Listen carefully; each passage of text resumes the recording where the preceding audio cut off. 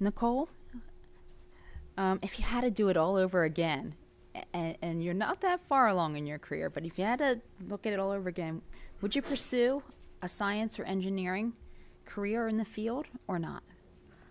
Thanks, Nicole. You're right, I'm not very far along in my track, but I ended up here and I like my job. So for first answer is yes, I would have completely made the same decisions and pursued an engineering degree. But secondly, I think being an engineer has made me a really adaptable person. I feel like if I wanted to change jobs, I could just go and do it. I could learn to do anything, and that's one of the best things about being an engineer. I don't feel like I need, there are no challenges out there that I think that if I applied myself, I wanted to get a different job, I definitely could.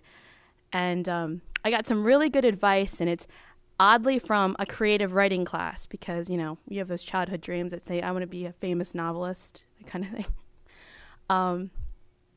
She said to me, to the class, she said, if you ever really want to be a writer, you should pick a different major besides creative writing. Sounds kind of odd, right, from her. The first reason is because life experience makes really good material for other stories. The second reason is if you don't make it as a writer, at least you can do something else. So I kind of thought that was really good advice, and I feel like if I ever did want to become a writer, hey, at least I have a fallback plan.